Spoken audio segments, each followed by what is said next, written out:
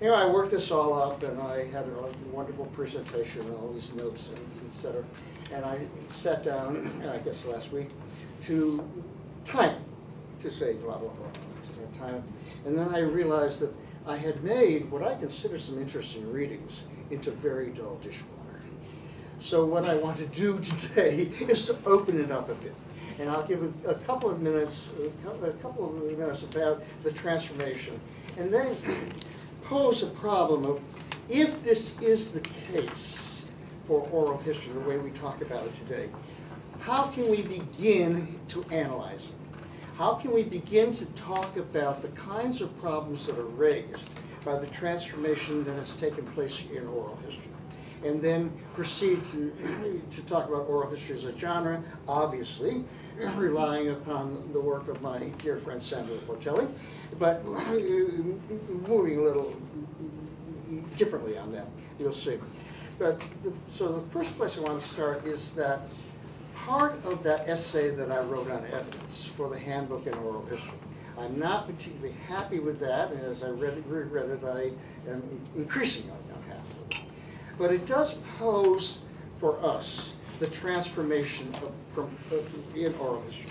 And I've described that transformation as a transformation from a concern for data to a concern with text.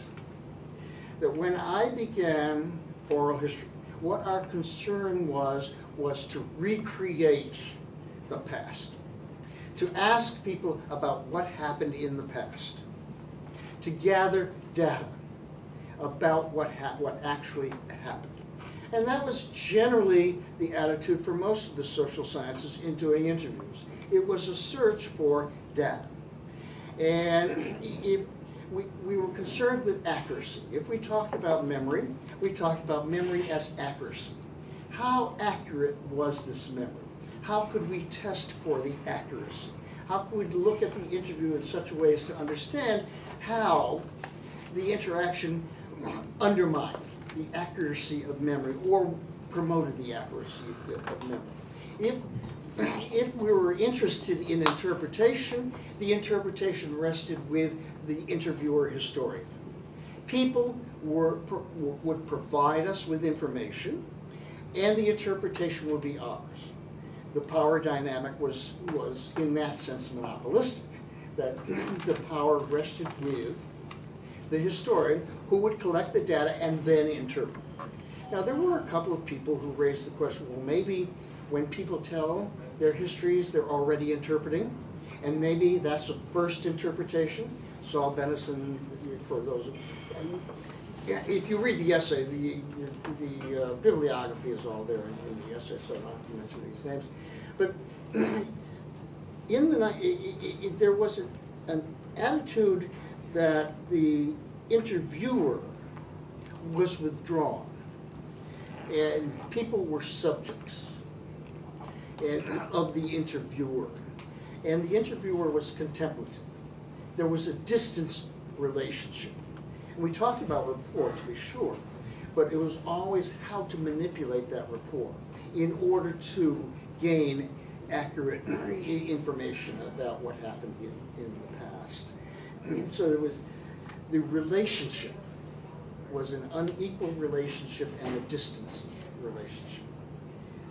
In the 1970s, for any number of reasons, and we can get into them if you want to talk about them, some of them having to do with the experience of younger people coming into the field, many of them having to do with how the New Left found history of the working classes, which is an interesting question in and of itself, and a concern with cultural history too.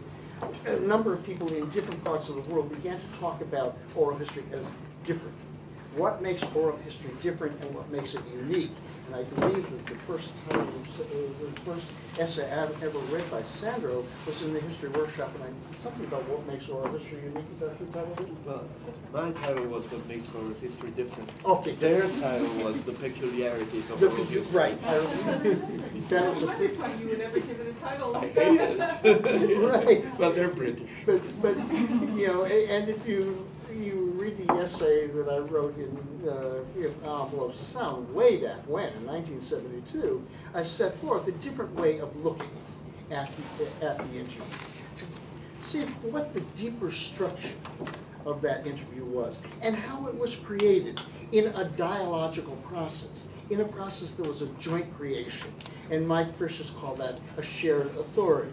But there was a different way of looking at the oral history, examining it as a text. Not only were we interested in finding out what happened in the past, we're interested in how people organized their histories of the past, how people put together their stories. And we became interested in story, and we became interested in memory in a different way. And from cultural history, we picked up on memory as construction. Not memory as accuracy, but memory as construction. How do people now recreate a story or create a story about what happened in the past? So we became concerned with narrative. How do you analyze the narrative? Do we look at a narrative structurally? Do we look at a narrative in terms of the historical patterns of narrative? How do we understand this person who is telling us this story so that we can further understand the historical imagination at play? And so this is what I mean by the transformation. It's a totally different way of looking at the interview. And that's what that essay is attempting to do in its own way.